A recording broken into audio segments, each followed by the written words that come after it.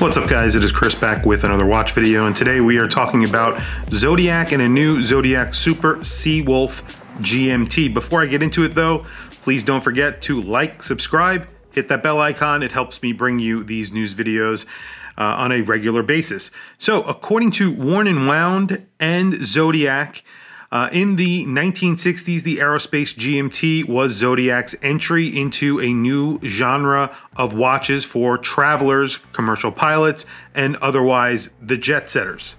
Built off of the Seawolf platform, the aerospace features a 24-hour Bakelite bezel with a split dial, a more formal dial design, and of course a fourth hand on the dial for tracking a second time zone.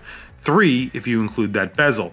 In the spring of 2019, Zodiac brought the design back in a series of limited editions that sold out in a flash, becoming a modern cult hit. Now, finally, the Super Seawolf GMT is available in 2 open editions with classic appeal.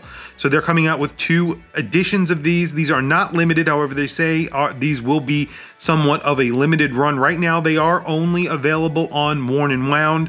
That is a blog that usually has a bunch of watches for sale as well in their Wound Up Watch Shop. And right now, these have just been announced through the Wind Up Watch Fair, which they have done online. So there's a bunch of new watches coming out of this fair.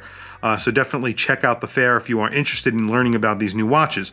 Polished and brushed stainless steel. So there is one version that is polished and brushed stainless steel, and then there is a gold PVD and steel version. So they both get stainless steel bezels. However, one is in PVD gold and one is in just stainless steel. The dials are black. You're getting an ETA 2893-2, so the GMT version of the higher grade ETA movement, the 2892. The 2893 is the GMT version of that. Complications here, GMT and date. These are automatic, obviously. Dome sapphire crystal. 200 meters water resistance, and the diameter on this is 40 millimeters, so it's a very nice size. 49 millimeter lug to lug and a 13.6 millimeter thickness. The only thing that I can say about these watches is I'm not a fan of gold PVD, and the price on these, and they're both coming in at around $1,800, which is pretty expensive. I would definitely go for the stainless steel version. I would not go for that gold PVD version. I originally thought when I saw the photos of this watch, I was like, wow, they're doing a two-tone with bronze, and unfortunately that is not what they're doing.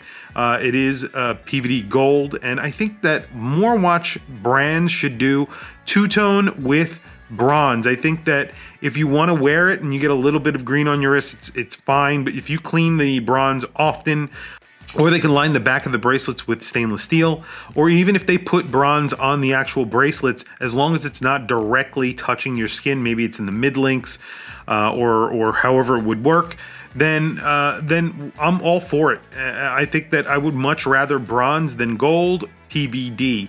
Obviously, if it's a true two-tone, that's a completely different story, and you're going to be spending a lot more money. I think a lot of people who are into dive watches, or people who are into dive watches, would rather a solid finish than PVD. But that's just me. I'm not entirely the voice of reason when it comes to these things, so maybe a lot of people would rather the PVD gold, obviously, because it doesn't come off on your skin. Anyway, tell me what you think in the comments below. These are really cool watches, but they are very, very expensive. You can get a Zelos for much less money, and that would basically have the same functionality. They make the Horizons GMT, and it's pretty much the same size and a lot less money. But tell me what you think in the comments below.